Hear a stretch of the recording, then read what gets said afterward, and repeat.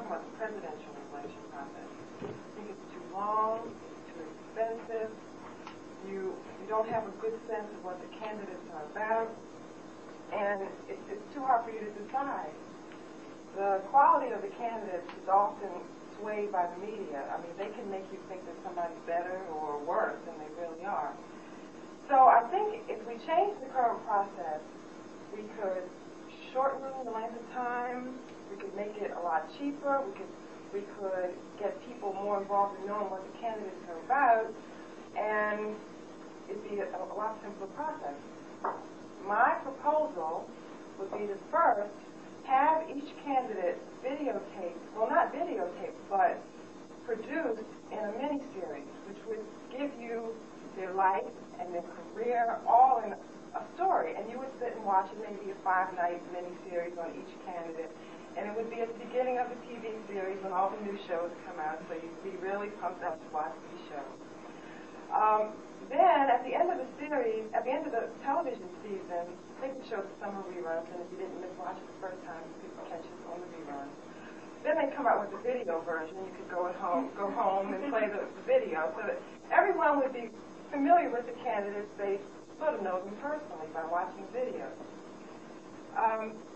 Then, in addition to the miniseries series, you could have 977 number that you would dial up, and there would be a recorded message of the candidate's platform.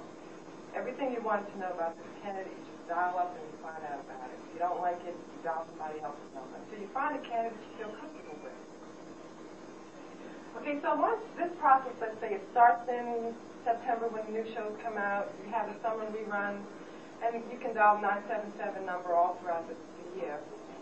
Then comes November, and it would just be a matter of turning on your TV to get the 900 number that you call to vote for the candidate of your choice. I mean, you wouldn't even have to leave home, okay? You don't have to stand in any long lines, fool with all that stuff. You dial up, each candidate would have their own 900 number, and you'd be charged the minimum fee, maybe $5 for, making the call.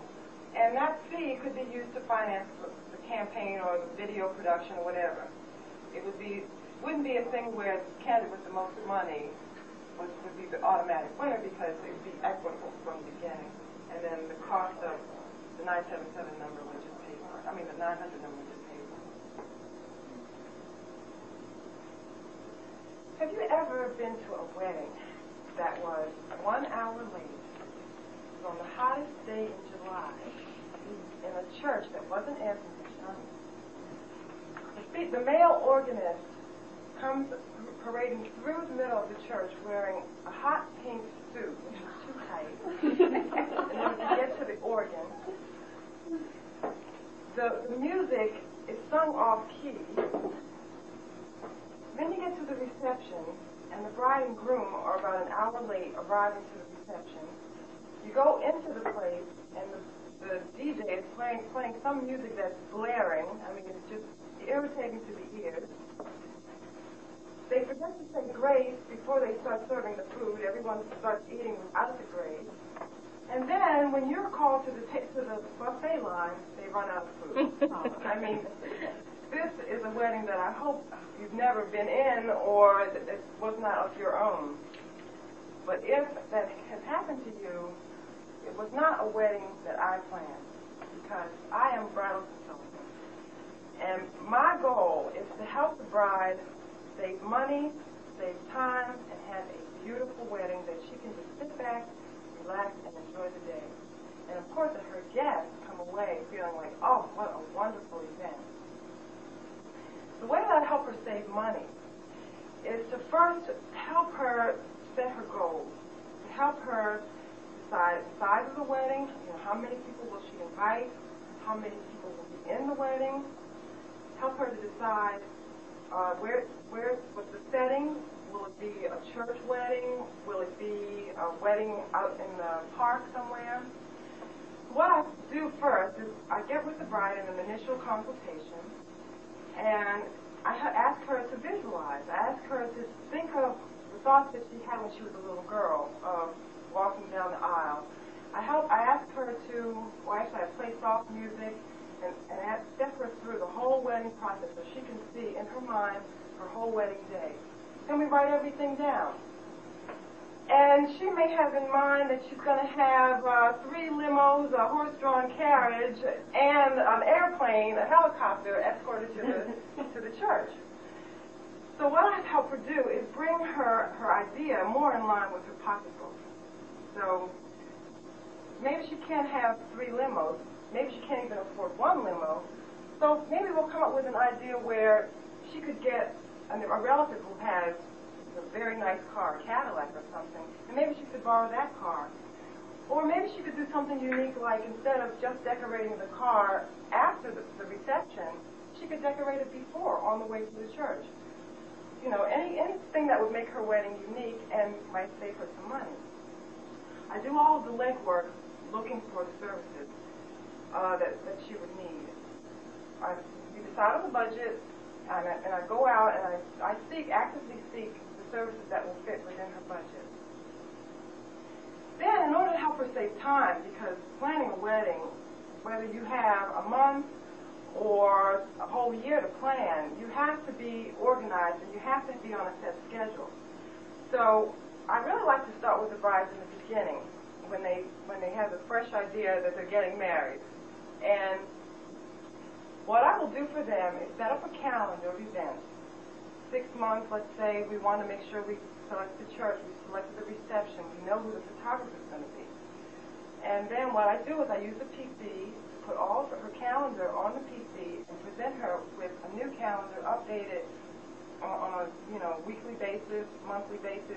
As we get closer to the wedding, the calendar changes frequently. But I make sure that she's on schedule and that she's sticking to that plan. So when we get the time saved, the money saved, we've got this plan, and we've seen the wedding, we know what it's going to be like, the bride can relax because she's put her trust in me. I've actually become, been working very close with her, and I've actually become a trusted friend. So that she knows on that day she has nothing to worry about. She can relax and enjoy the day. And she's taken all of the things into consideration in planning so that her guests will enjoy the day. So that if it's going to be the hottest day in July, she's made sure that the church is air conditioned. Or that if she's going to have 250 guests, that the caterers have prepared for 250 people. So all the planning, the legwork is done. She goes in and she relaxes and is taken care of.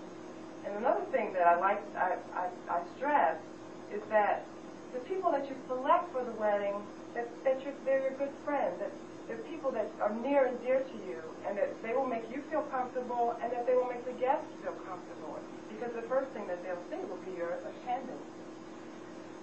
So, in conclusion,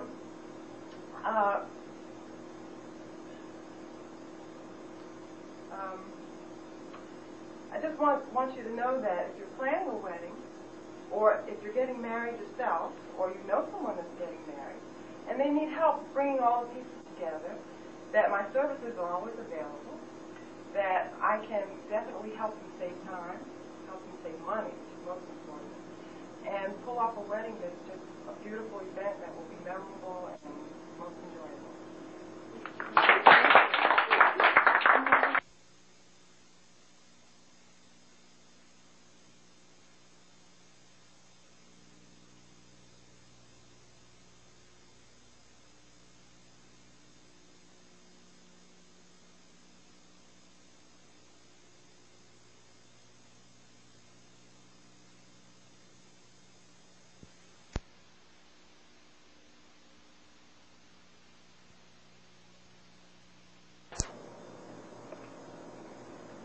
As I told you all earlier, I'm a bridal consultant, and I help primarily brides, but also engaged men,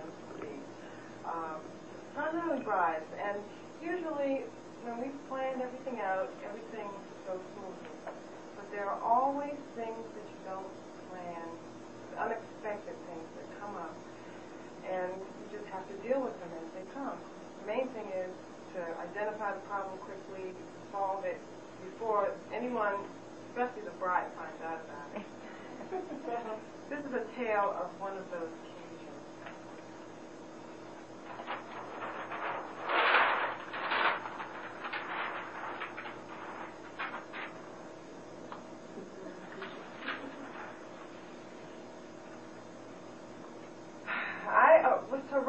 church at 10 o'clock for a 12 o'clock wedding. And I had several items with me that I needed to take with me to prepare the church for the wedding at 12. I had to get in there to set up the archway and make sure the bows were on the pews and all. But when I got to the church at 10, the church was locked. The sexton, or the janitor was supposed to be there at 8 o'clock. And here it was 10, 2 hours to the wedding, and the church was locked. First thing I did was, I banged on the doors and tried to, see if there was anyone maybe in there asleep or something. I just couldn't believe that I would be standing out here, the bride and groom would come, and all the guests would be there, and we wouldn't be able to get to church. I mean, that was my fear.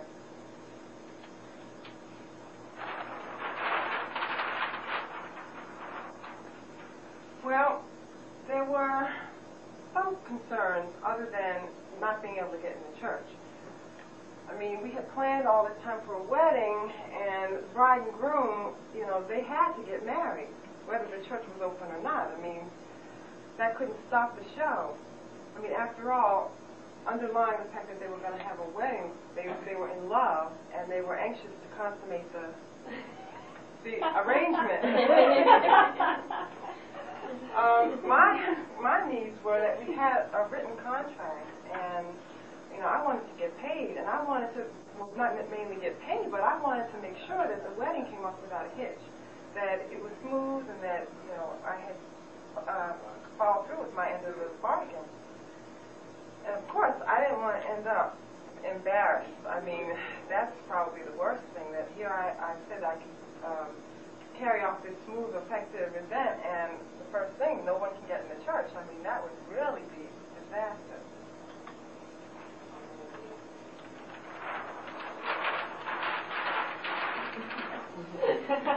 Well, I had three solutions. I could break into the church, thereby, solving the solution rather quickly, but I thought that wasn't a wise solution. My second choice was to look for the sexton. I had the name of the minister, but I thought that I didn't have the name and number of the sexton, which was my mistake. I should have had that. So it was fruitless for me to even think about finding the sexton because I didn't have any of the information on him. But I did have the minister's telephone number.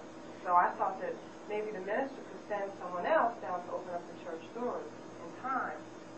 But I did have another problem with making the telephone call. Unfortunately, I left the house without my change purse, without my money. So I didn't even have a quarter to make a phone call, which complicated the problem. So what I ended up doing was trying to find a nice person who would let me use their phone for free. And I was successful in doing that. I called the minister in alarm, the church is not open, please send someone right away. And he was willing to do that. By the time I had gotten back to the church, the sexton, who had gone to have breakfast with his aunt who lived up the street, came back and let me in the church, and everything ended up very happy. The bride and groom were married, and I'm sure they got everything together.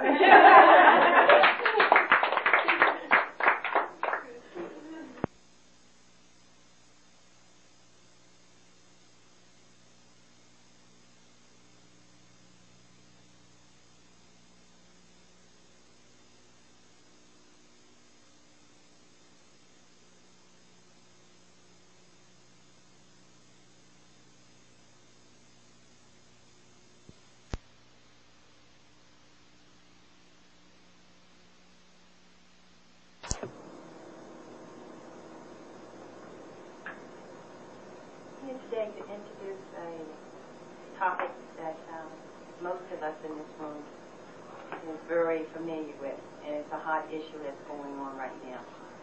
And that topic is abortion. We have a person here by the name of Terrye Ashby that's going to tell us more about it. And it is an important subject because most of us being women, we would have to make that choice one day. So I'm going to ask Terrye, would you please come up?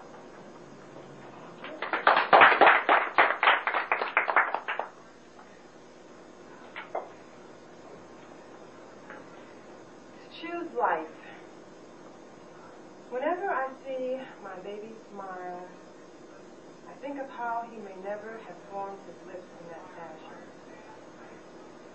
Every time I hold him close, feeling his warmth, think of how his heart may never have pumped red blood. Each and every day I thank God for giving him life through me, and for keeping me strong enough to keep the life inside, to let him live and grow, to let him be born, a baby, to one day be a man, my son. I love him. The woman that wrote that poem had a tough decision to make, whether or not to have an abortion. And she chose life. She chose to keep the life inside.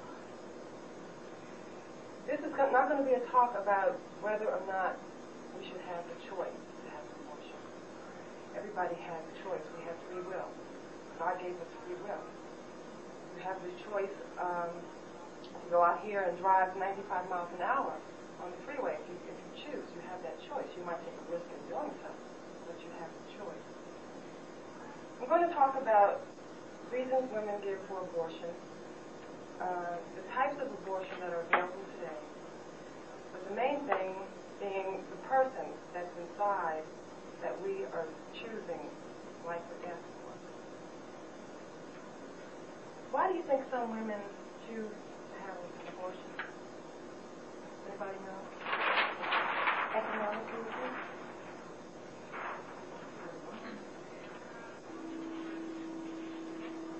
Parents will get upset with them if they find out.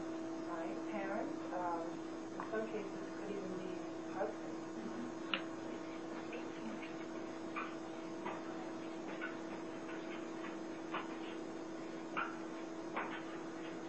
Friends.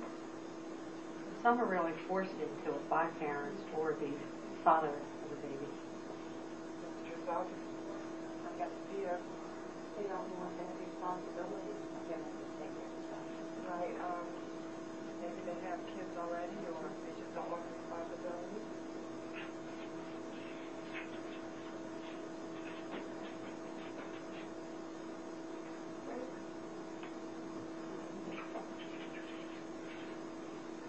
Any others that you can think of? And a few others.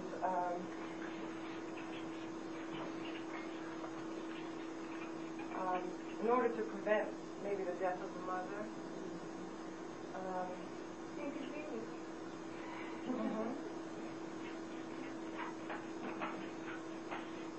How about it'll ruin your future if you have a child who maybe not married?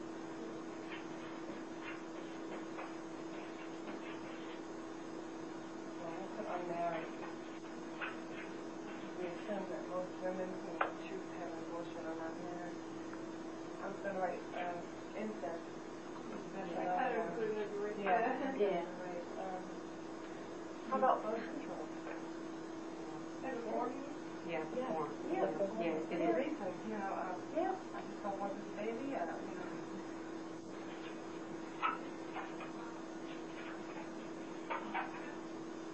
How about just not knowing any better? I mean, lack of education, ignorance. Yeah.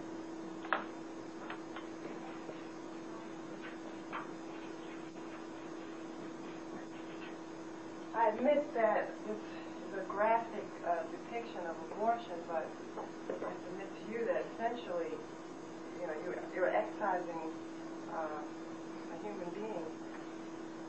These are reasons I say all have alternatives.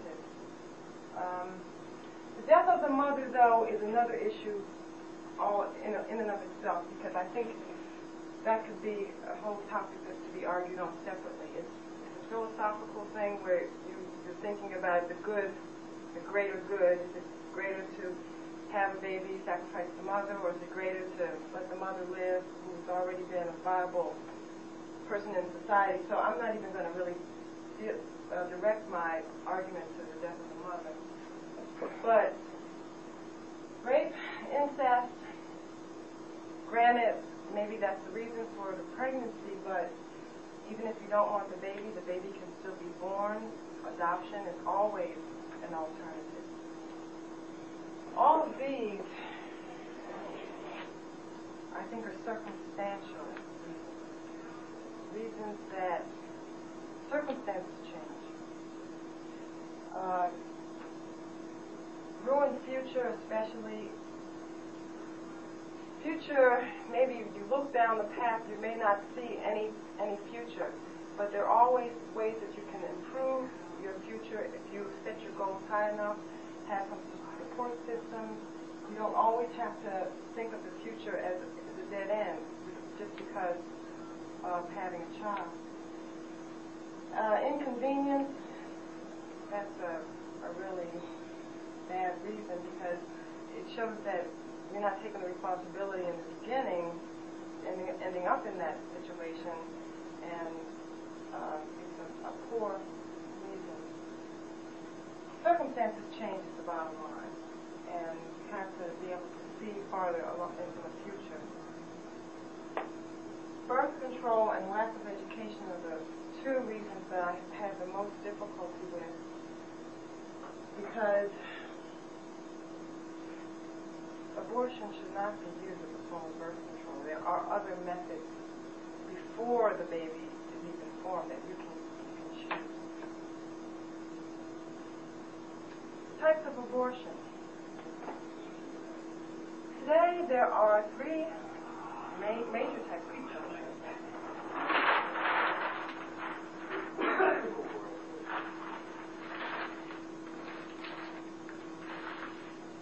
Most widely used is the suction method of abortion.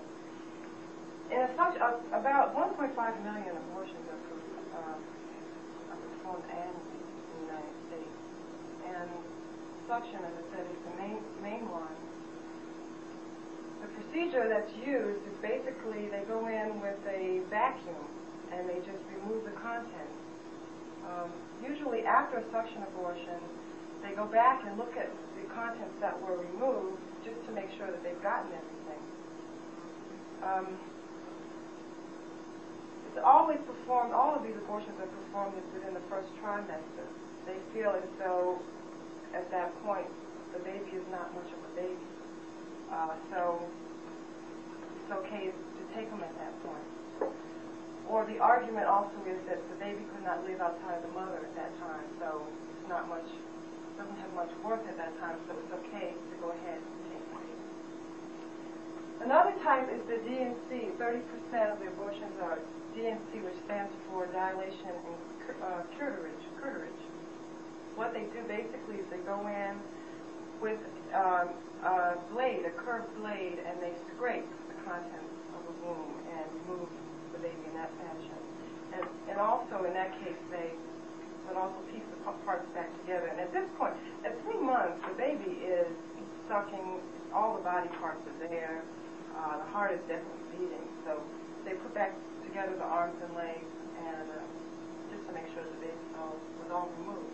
The third type is the saline abortion, which to me is one of the worst types of abortion because they inject the saline solution into the uterus, and the baby has to be born like a normal delivery, and when it comes out, it's burned from the salt. The skin is actually burned, and in some cases still alive, born alive, and sometimes the baby has been known to cry.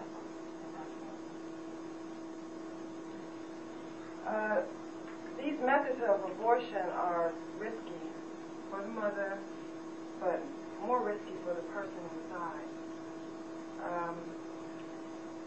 You can argue personhood. Does this living being have a soul and all of that? That's really philosophical, theological. Whether or not it has a soul, that's not really my concern. My concern is basically that there's life inside from day one. It's a wondrous circumstances, a set of events that occurs from day one where the cells divide.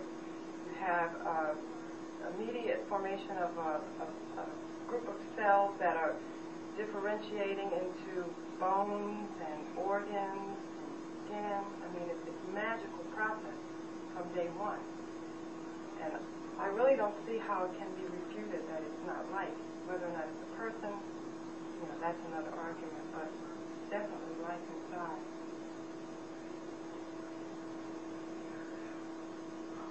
So, in conclusion, as you notice, I haven't mentioned Roe versus Wade at all, because I feel that that's insignificant. Whether or not we have the choice for safe and legal abortions, I don't think is the question, because, as I said in the beginning, we always have had the choice. It's always been a risky set of affairs, as you can see with the types of abortions that there are today. The risk for the baby is, really unsafe for the baby. And the fact that these abortions are leading to the taking of the life inside, to me, should be the main concern. The fact that there's a Supreme Court that's going to make this decision should not really be the main concern. The main concern should be on Judgment Day, when we have to stand and be judged by the Supreme Being, whether or not we're coming there with the stain of the blood of our unborn children. Any questions? Who has a question? Terrye, I don't know if you have any daughters, do you? No. If you did, let's say you had a daughter that was 13 years old, and she came to you and said, Mommy, I've got some bad news to tell you, I'm pregnant. Would you, how would you advise her? Would you desire her to have an abortion or not? She comes to you saying, Mommy, I'm pregnant and I want to get rid of it. What are you going to say? Okay, so you want to know how would I handle an abortion? Even if my son came to me with a girlfriend. Yeah, but let's say your daughter. Okay, my daughter, fine, no problem. She's 13. It's an unfortunate set of events. But the baby, she has adoption as an alternative, which I don't even see as an alternative in my family situation. She just have to have the baby. We have to make the best of the situation. Who else has a question? Under your argument, is birth control acceptable? Oh yes, birth control is part of being responsible in the beginning. Okay, but you said from day one. Wait a minute, birth control. Abortion is a form of birth control? Excuse me. No, birth control is all right. Like the IUD. Oh, certainly. Okay, because the IUD. Well, the IUD is a form of birth control right. that people lump in with the pill, the other type. Right, but the IUD is another. For me, the IUD would not be an acceptable form of birth control. Why would it be? Because IUDs cause many abortions. Well, not many abortions, but they. The whole premise. You can't really draw the line because a lot of forms of birth control kill the fertilized egg. So where do you draw the line? Yeah, exactly. Where do you draw the line? Are you going to have birth control police going out and checking everyone? No. People have free will. They have to live with their own decisions, which is true. But I'm just saying that it's very difficult to draw the line. Well, yeah, it is. And I don't think the government should. Personal decision. Who has the final question?